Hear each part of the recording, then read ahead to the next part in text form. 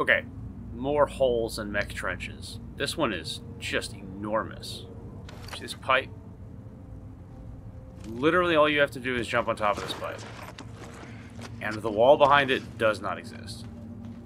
It's just visual. And then, you can get up here. On this little wall thing. Not a whole lot of interest behind this wall.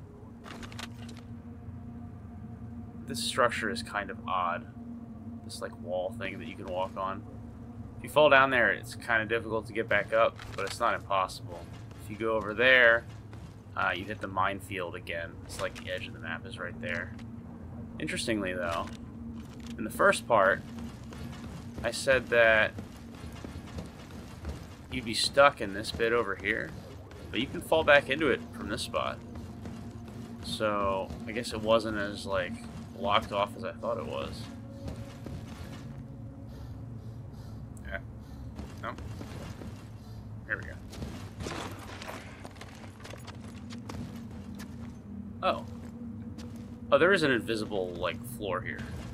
Okay, so that's the bit from part 1. Right there, that room that I couldn't jump up.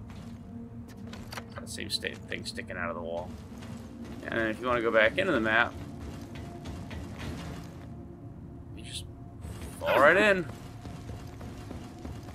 Yep. So many holes. So many holes in this map. Alright. Bye-bye.